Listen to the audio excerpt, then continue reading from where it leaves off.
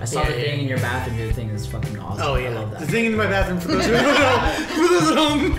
Okay, let me explain. The pandemic. I'm not in no way saying in shape or form that it was a good. It was like bro. Well, you guys know I was very pro pandemic. I was one of the first. Yeah. Well, I think people would just put stickers on that. Probably not. I think they would spray paint it, but I don't think they would put stickers. It's a death sentence. There's no way you can be in there with like the garage enclosed for more than like 5 minutes without I do that all the time, like you'd probably be dead. Well, you have crazy awesome lungs. So we had somebody come through and they actually tried shaking a can up and they sprayed it, and then my bartender was like, "Hey, what the fuck are you doing?